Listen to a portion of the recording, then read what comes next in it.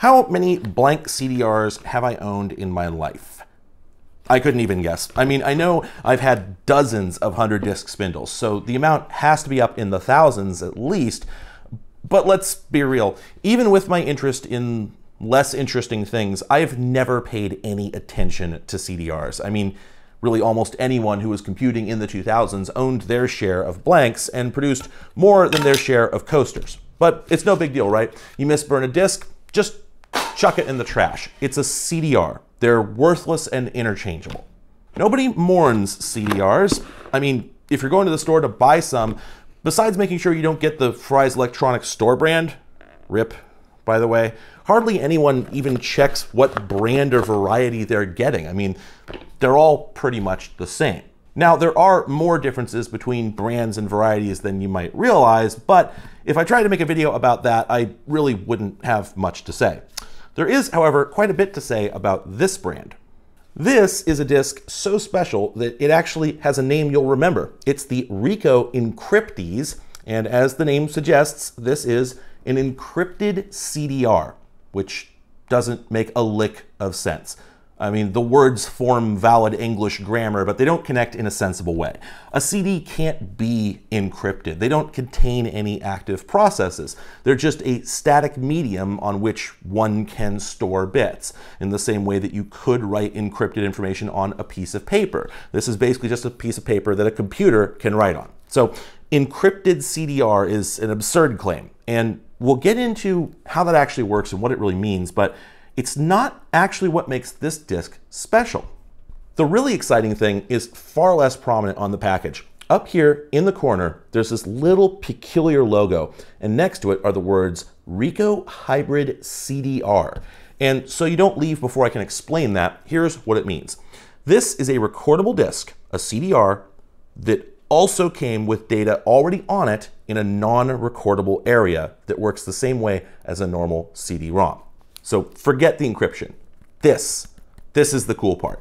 In fact, I know that there's a few people watching out there that just stood up from their chairs and pointed speechless at the screen because they read the same books I did, books that described a technology by this name. But like me, they assumed it never panned out, that nobody ever actually made this type of disk. But they did make them. I have them. They're real.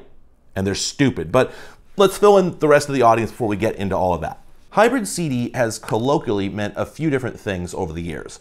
For instance, I've seen it used to refer to disks that contain both data and audio tracks, so like a video game that also has CD audio, or to audio CDs that contain an additional super audio CD layer, and I've occasionally seen it used to refer to disks that have a DVD on one side and a CD on the other. There are probably a few other permutations, but basically they're all read-only formats. I mean, you can burn a CDR with both data and audio, but we all know the only reason anyone has ever done that was to pirate video games. And otherwise, all these formats I've described are factory molded disks. They're not ones you would make at home if you even can. This, however, is specifically a hybrid CDR that is meant to be burned at home. And there's only one formal definition of that. It's in the original CDR specification from 1990 called the Orange Book, which I can't get a copy of. It's extremely expensive. I can, however, show you ECMA 395, which appears to be freely available, sort of a European open standard adaptation of the Orange Book, and it describes this as a multi-session disk of which the first session is mastered. And that doesn't mean much. It's pretty dense manufacturer industry jargon, so let's work our way up to it. We have to very briefly explain the basics of optical data storage, so let's get to it. CD-ROMs store data as a series of pits and lands on a platter. In other words, a plastic disk with holes in it, more or less, representing ones and zeros. Those holes are created through a process called mastering, in which they're etched or burned into a glass disk. Then a series of positive and negative duplicates are created from that.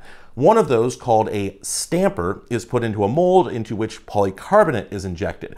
That plastic picks up the shape of the holes, solidifies to form a disc, which is then coated on the back with a thin layer of metal so that the laser in your CD-ROM has something to reflect off of on the back of the holes to read the data. That's that. You print a label on it and you have a finished CD.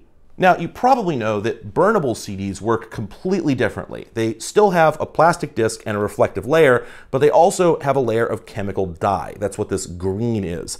When you burn a disc, you're using a laser to change the color, more or less, of that dye so that certain spots don't reflect as much light as the rest. And functionally, these read exactly the same way as a normal CD. The ones reflect less light than the zeros, or vice versa, I'm not sure. It's actually more complicated than that. The pits and lands don't directly represent zeros and ones. It's actually the transitions between them and the length of them, and I never fully understood it. Sorry. But they store those ones and zeros as changes in chemical state rather than the shape of the surface itself. So that's a pretty big difference. But the way they're made is still largely the same. While CDRs obviously don't come with data already on them, they're not just flat plastic discs with a layer of dye. In order for the laser in your drive to track correctly, the disk still has to have some kind of physical track to follow. So CDRs have a groove, sort of like a vinyl record, molded in at the factory. It doesn't contain any data, but they do still use a stamper to create it. So that begs the question, if these are still injection molded and they still use a stamper, what if you put some data on part of that stamper and then left the rest of the disk blank? Well, that's what ECMA 395 describes as a hybrid CDR, and we can see it in action just by looking at one of these. Obviously, it's kind of hard to show this to you from over here. I'm going to put some close-ups in, but the front of the disk is fairly ordinary. It looks pretty much like any other CDR. We've got memo lines. Horsebooks is not some sort of secret message. That's the password, because I've actually burned some data onto this already.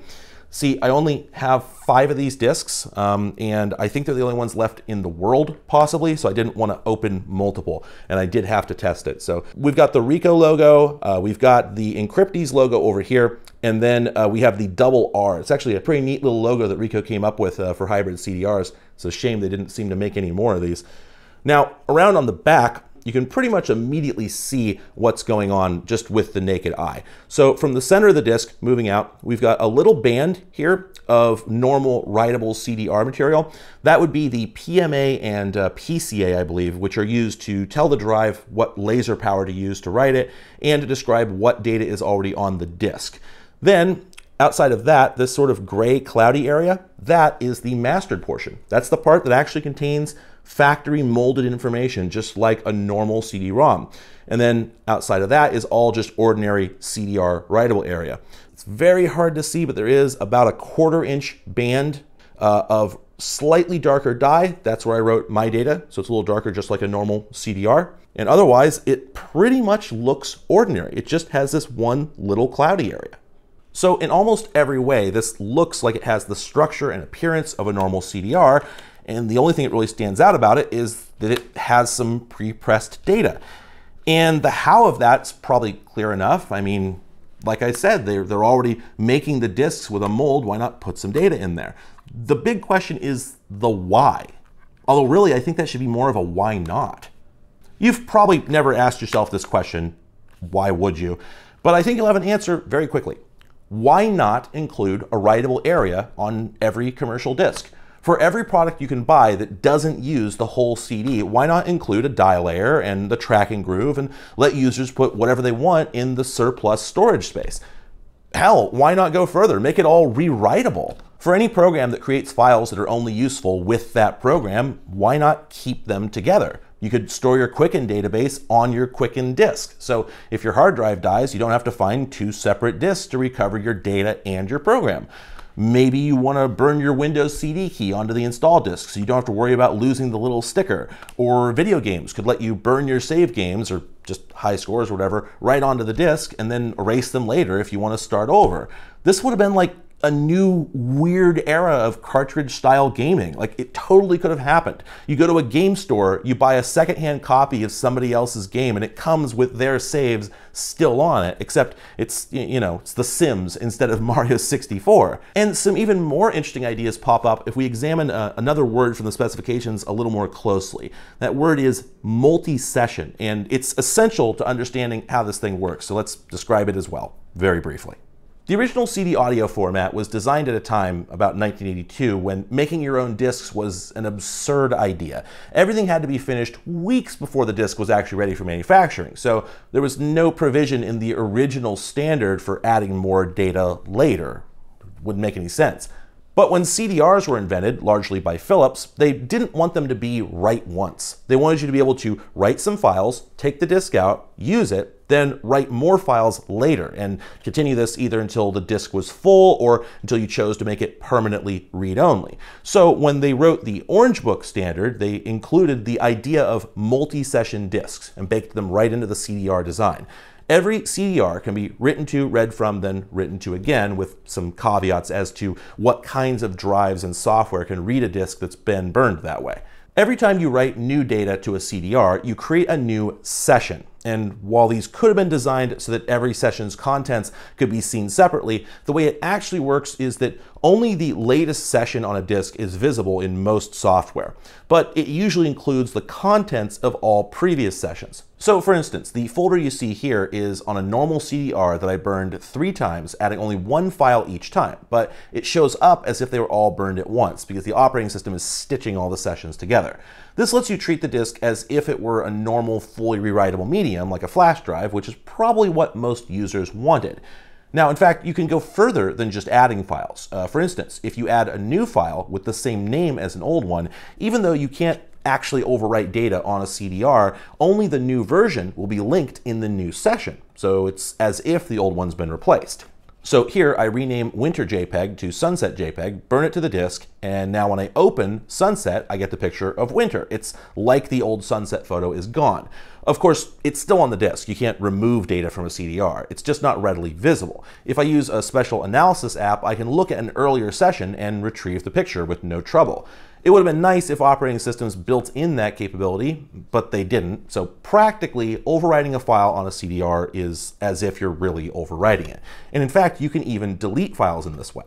Here, I'm deleting 2 of the images on this disk, and then I hit burn, and afterwards, when I open the disk, those files just aren't there. Again, I can go to my analysis utility and I can retrieve them. So this isn't secure, and the space on the disk is still being used just by data that's not being linked. So this is kind of pointless, except to just sort of declutter your disk, but the point is it does work, and all this will come up again later.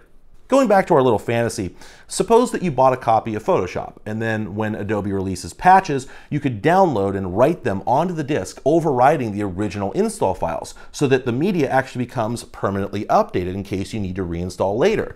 You could do this over and over, and you'd only need to buy a new copy of the software when the disk was totally full. And on top of that, you could even still go back and retrieve each of those old versions from previous sessions if you ever needed them for some reason. Of course, it's logistically complicated, it's unrealistic, and it would have made software much more expensive for a feature that very few users would have really bothered with. But I can have my dreams, right? And indeed, when I saw these discs on eBay, I did have dreams about how they might work. I couldn't find any info about how these things actually worked online. In fact, they're almost completely unmentioned anywhere except for a pretty threadbare AnandTech review. It doesn't have any technical details. And my usual resources like Google Books or Internet Archive didn't yield anything either. So I was limited to just the simple description of what the thing did, which we can find here on the box. Encryptease, hybrid CDR for data security. And below that, automatically encrypts and decrypts your sensitive data. Well, as we established, that's BS. So let's look on the back of the box. And what does it say? This product contains writing software. There is no need to use other writing or burning software. And then below that, a driver will be installed once when using this product for the first time. So as quickly as their claim is established, it's an encrypted disk. It falls apart. It's just a normal disk that includes encryption software. And immediately this sounds incredibly boring. You're not going to use that. You're going to use the software you actually paid money for from a respectable company that you can actually trust, instead of the Cracker Jack prize that just happened to come for free with something you got. So after my initial shock at the nature of the disk itself wore off, I made the immediate assumption that this was all they were doing, and I didn't buy them. I didn't buy the only hybrid CDRs known to exist because I thought they were a bad product. Listen, if I can give you one piece of advice, you gotta be smarter than the things you're trying to collect. So 6 months go by, and I didn't think about these once. And then one day, I just happened to be looking through my eBay, like previous saved searches, and I saw them again, and I got to thinking about some very clever ways that they could have implemented this. And in fact, I got so excited at my wild, unfounded speculations that I immediately ordered all 5 of them at great expense from Germany so I could find out if they really were as cool as I imagined they might be. See, think about the scenario where you'd be transporting secure data on ordinary CDR. I have no idea how this would work, but I'd guess that you'd just encode your files with a normal encryption utility. You'd use a normal CD burning program to put them on the disk, and then you'd put the disk in your briefcase. Now, suppose someone takes that disk. Maybe a janitor or a secretary has been compromised by a competing company or government and has direct physical access to your office, at least for a bit, 15 minutes, half an hour. Obviously, they won't be able to read your data in situ. Breaking encryption takes a while, especially in 2005 when these disks were first being sold. So they're going to want to take it back to the attacker's own turf to work on it. But if they just steal the disk, you're going to notice that it's gone. Instead, the secretary puts the disk in their laptop, copies the encrypted files off, puts the disk back in your briefcase, and leaves with only the copied data and you none the wiser. There are probably lots of ways to mitigate this, but you can't keep everything under lock and key 24 hours a day, and even if you use good encryption, you might use a weak password, one that could be guessed or cracked easily or maybe stolen by other means. So you're probably going to want to throw up some roadblocks here. Not that I know anything about data security, I'm just guessing. You'd want to make it harder if you can. So here's how I imagined these worked. Suppose the factory mastered portion of the disk, which presumably contains the encryption software, was the only session on the disk. Maybe the entire PMA, which tells the drive which sessions are on there, is pre-written with bogus data that says that there's only one session and the rest of the disk is used. That would mean that normal burning software would refuse to write to it, and normal imaging software would refuse to read it because the PMA says the disk is empty.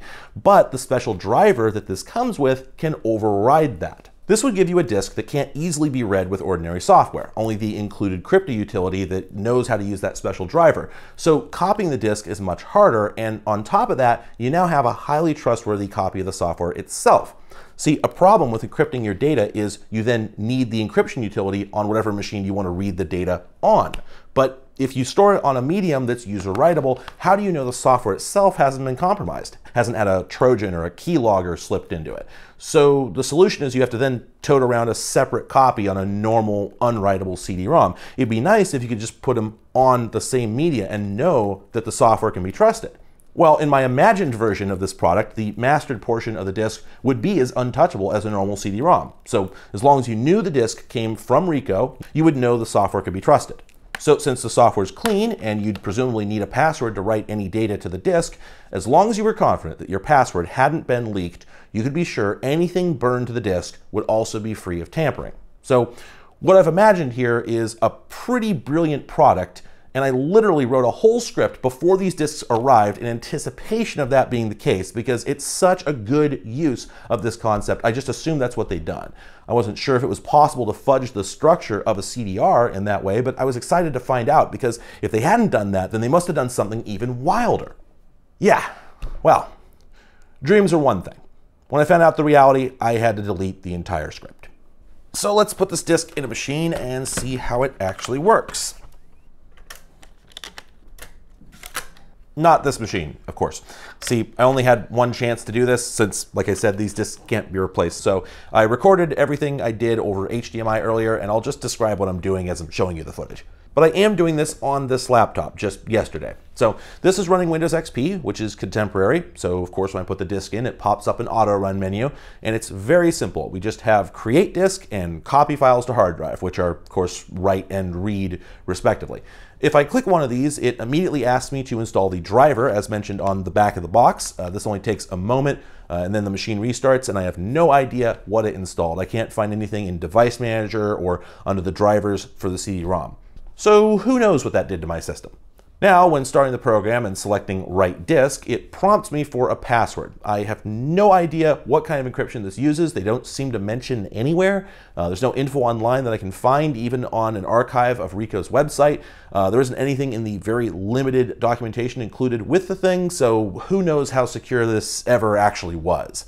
All I know is that the password is limited to 10 alphanumeric characters, so I chose horsebooks. The effective date lets you set dates before and after which the data can't be decrypted.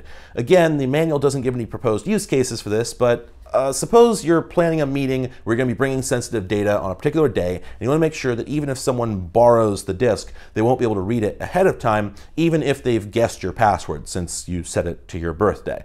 That'd be pretty useful, and of course, having data expire is universally useful. Everybody likes that. So this is thin security for sure, but at least it's there. So I enter that info, I hit OK, and I get the disk writing interface. And this is a good moment to point out that this software is threadbare, perhaps unsurprisingly. The options are extremely limited. Security settings just brings up that same dialog with the password and the dates, and writing settings just lets you choose where the temp folder will be on your hard drive. That's it.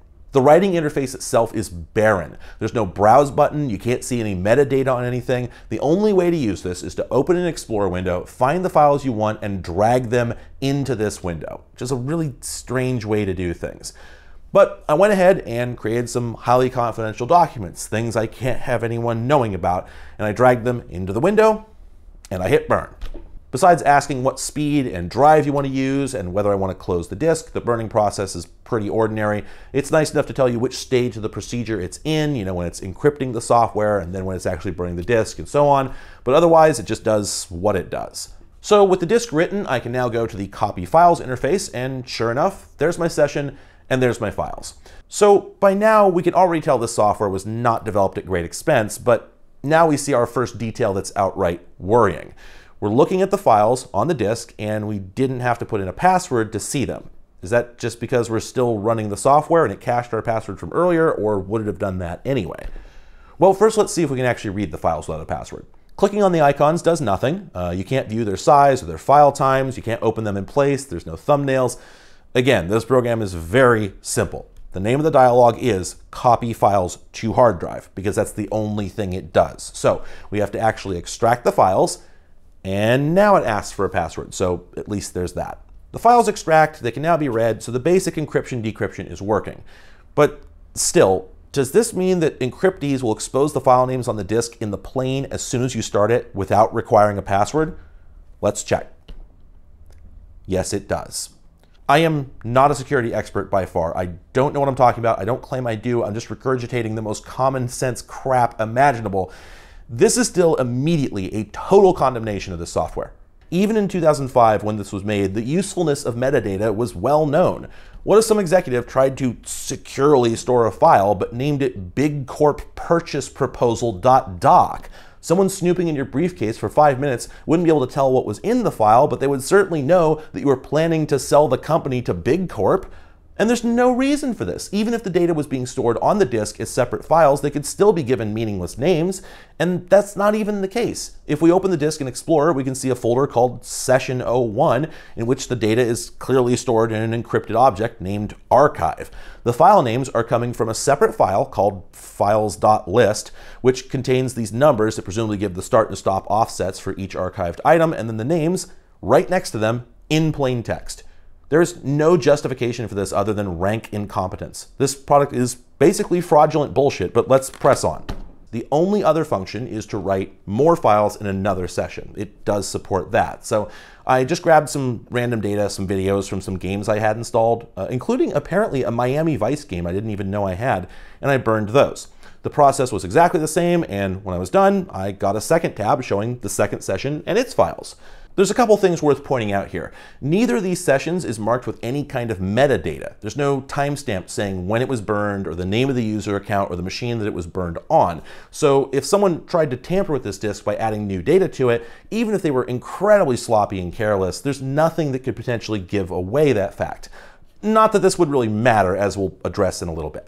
Also, per the manual, the maximum number of sessions is 20, and as far as I can tell, they chose this number just because that's how many tabs they could fit in a 640 by 480 screen with their 2005-esque custom tab control. Sure, they could have used several different built-in Windows controls that can handle a lot more tabs, or a drop-down box, or an icon view, but no, we gotta use that custom tab control that we spent $15,000 on, but only differs from the Windows one by having a single pixel knocked off of each corner. I, in fact, know that there's no technical limitation here because the program just stores each session in a folder named Session 01, Session 02, and so on. They could have named them easily up to Session 99 with no trouble, and that's also the number of sessions you can put on a CDR. So this is completely arbitrary. And at this point, you've seen the entire product, so let's pivot to the technical and talk a little more about sessions. Because I said I had some very clever ideas about trickery they could have done with that would have made this remarkably secure. So did they do that? No, of course not. Not only is their solution nothing like what I guessed, it's actually so basic and so terrible that all of my fantasy scenarios about how this would be great instead highlight the failings it actually has. Every advantage I thought of is actually the polar opposite of a problem these disks have.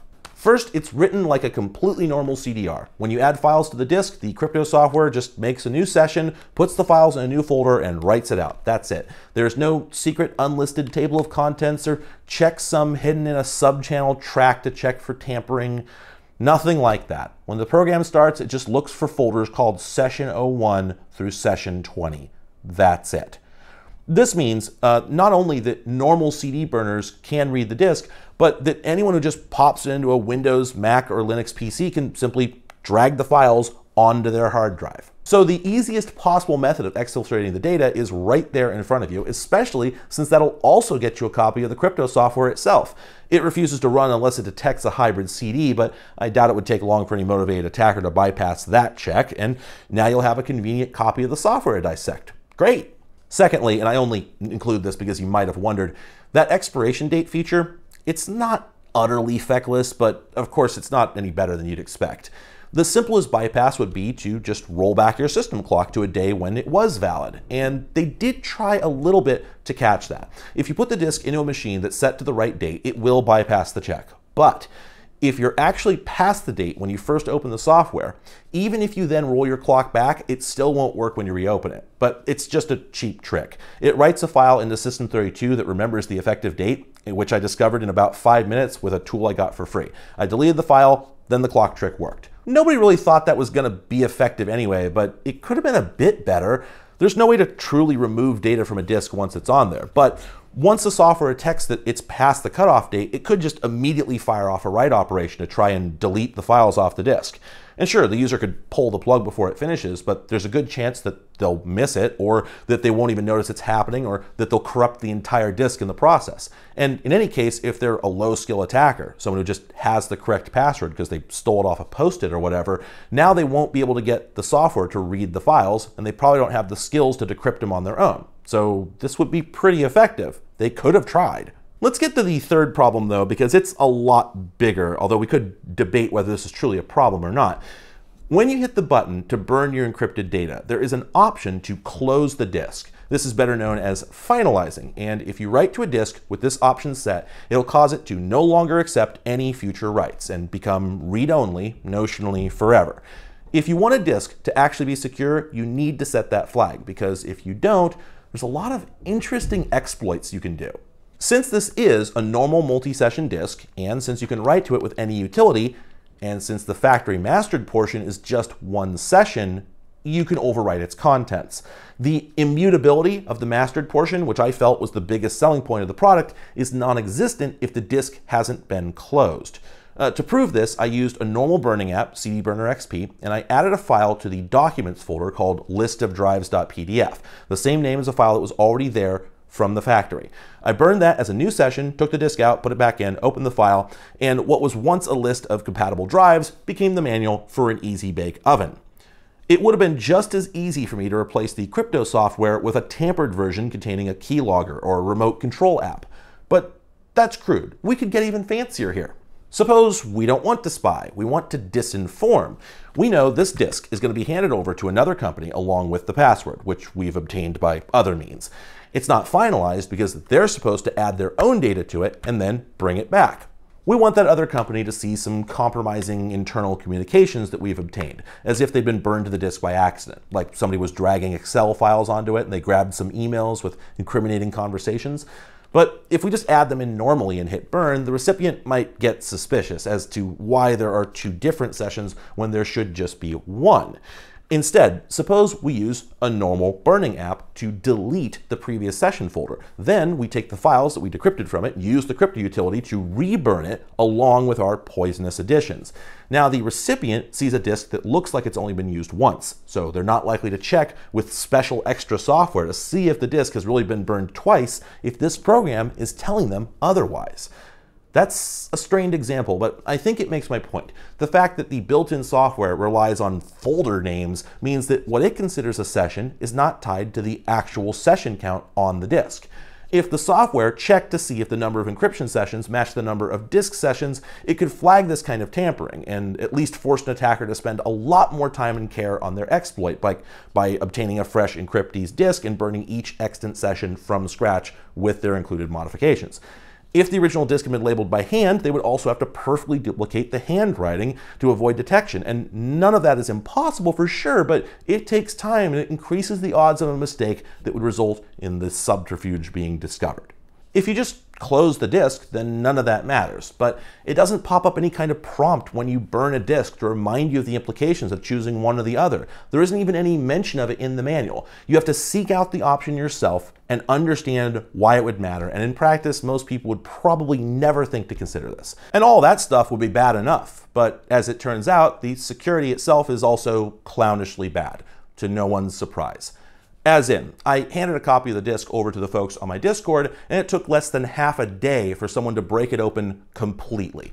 We still aren't sure what actual method is being used to encrypt the contents, but that doesn't matter because what we do know is that the password itself is stored on the disk. This screenshot is from a script that one of my patrons wrote, thanks Morgan, which extracts the password and displays it in plain text, as you can see at the bottom where it says horsebooks. And this is possible because the password is stored in the archive file, not hashed or anything, just encoded with a 256-byte key that's baked into the program and reused for every password, every session, and every disk. Meaning that having cracked one disk, we now have the ability to read every one ever made effortlessly. In other words, if these had become popular, you would have been able to simply Google decode Encryptease and download a tiny program that would just look at a disk and give you the password. It turns out that Encryptease is the master lock of security tools. Every disk can be unlocked with the same key. So this product is thoroughly and unquestionably a joke.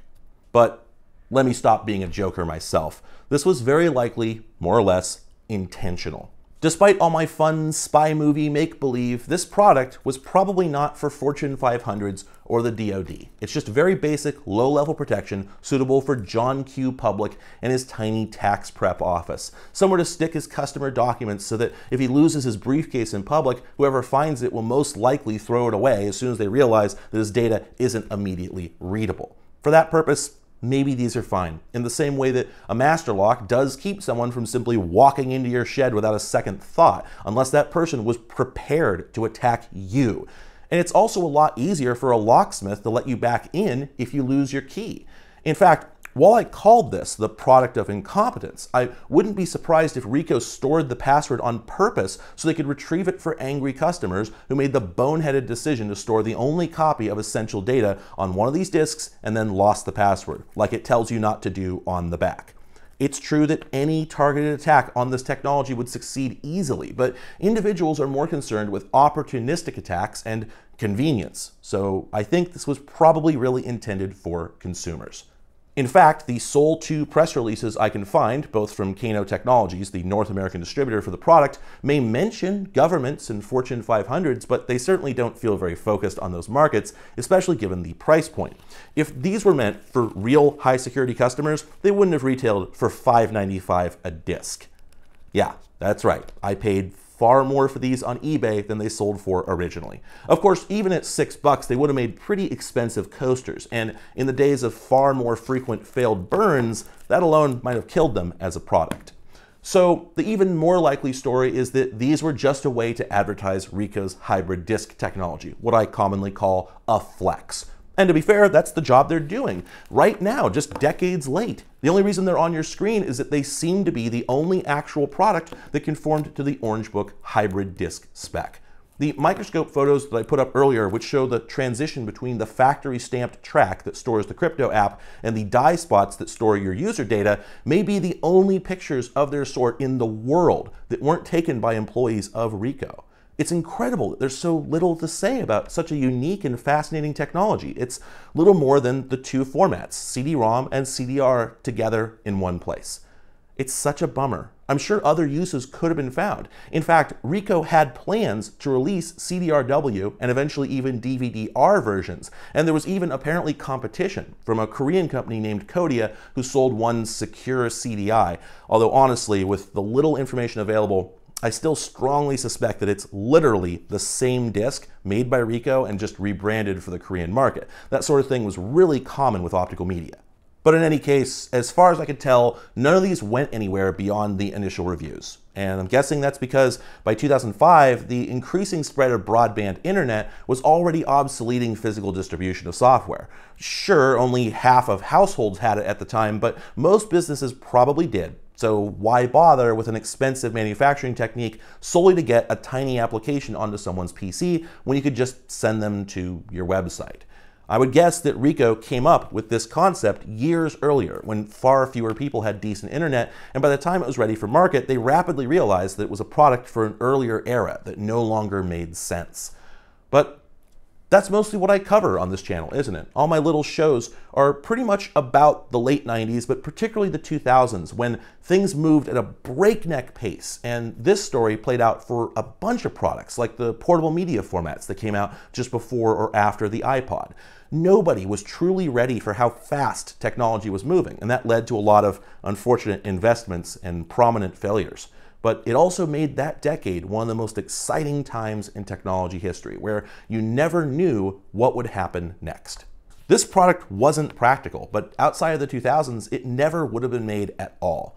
But unfortunately, that's just about all I have to say about it. So I hope you enjoyed this video. If you did, please subscribe so I know you're into this sort of thing. Maybe hit like and remember to turn on notifications if you want to see when I upload new videos. But if you really enjoyed it and you want to support me, consider signing up for my Patreon. I couldn't afford to buy weird stuff like this from overseas on a whim, nor could I afford the studio to show it to you in if not for the support of all the people on there, like these folks, who make all of this possible. I'm very grateful to all of them, and everyone else, thanks for watching.